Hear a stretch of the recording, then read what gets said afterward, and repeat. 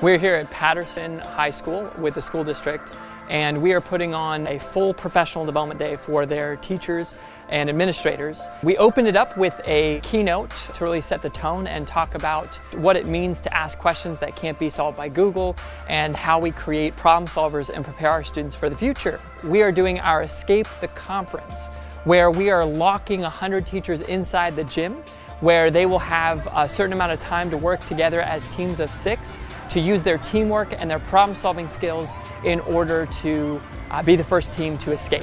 So, you can do it!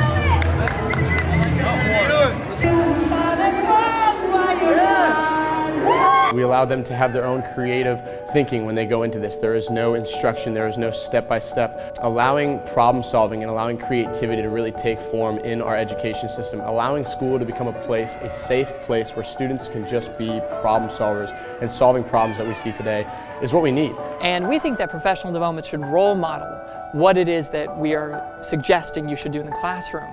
And so we designed Escape the Conference to be a fun and interactive way to create a professional learning environment.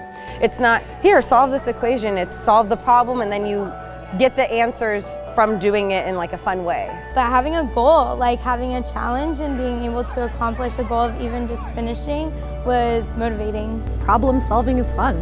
Learning is fun. So one of our favorite parts about the experience is that we actually have our students who go through our SLED program, Students Leading Education, be the facilitators for their teachers. When they first told us the idea, I thought it was kind of cool because it's like, oh, now you're the one kind of in charge of the situation. So it's like, you're the one that controls if they, you could say, pass or fail, the whole escape the conference. So it's kind of fun to flip the roles for once and have it the other way.